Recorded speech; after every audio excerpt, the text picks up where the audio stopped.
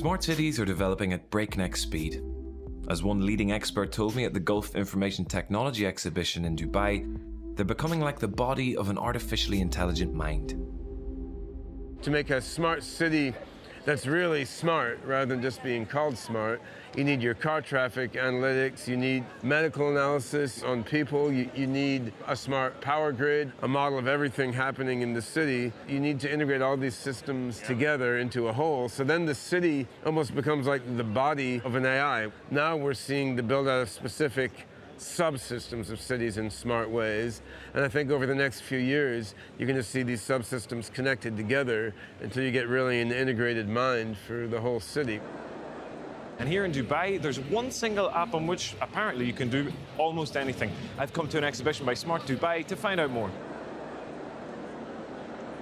We have an application called Dubai Now with the aim to put all government services under one umbrella. So we have over 88 services currently in Dubai Now, all from one single application. If you want to drive a car in Dubai, you need first to have a driving license. The lessons are provided by private sector, but the license is provided by government. To own a car, you will buy a car from a dealer, but to register it is with a government entity. To finance it, you need to go to a bank sector.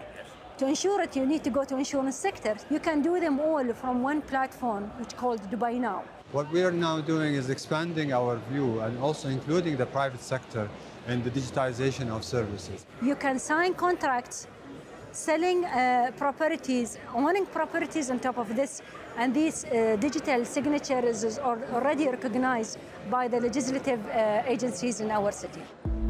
The Dubai Now app recently reached 1 million downloads. I asked some users about their experience of it.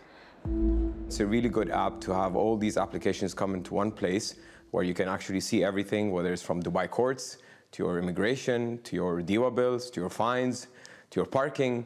So for us, it's very easy to use. We can use it from home, from the office.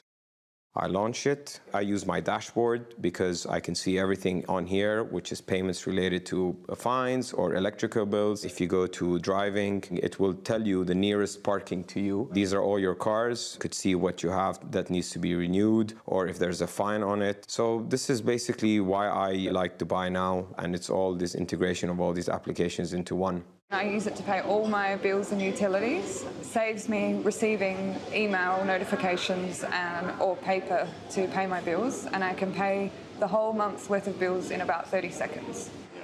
But who has access to all this data, and how is it protected? We put a full-fledged establishment around governing data, putting ethics and principles around the utilization of such data, keeping at the center of this mechanism the privacy and security of the individuals in our city. While apps like this could soon spell the end of bureaucracy as we know it and eliminate paper use, the cornerstone of any smart city is the efficient regulation of its power supply. And that means smart power grids. When you build a grid infrastructure, you have to build it to your peak demand. And peak demands can be a factor of 5 larger than the base load or some of the other load levels during the rest of the day. And when you start to build infrastructure that's 5 times as complex and as robust as it needs to be for most of the day, there's a lot of waste that goes into that. Smart grids are a key component of the Dubai Electricity and Water Authority's strategy to make the Emirate the smartest city in the world. 1.7 billion euros is being invested in them. The local authority has reduced losses from electricity transmission and distribution networks to just 3.3%. Thousands of customers have already installed solar panels in their homes with a total capacity of around 106 megawatts. These are connected to the power grid, and any surplus electricity generated goes towards cutting bills. The technology is going to be incredible. We need to roll it out with a decentralized control system because a safeguard that involves a small elite safeguarding everyone else has some well-known failure modes associated with it. As these technologies link up, our cities look set to get truly smart, but how we protect private data needed to drive them must be equally smart.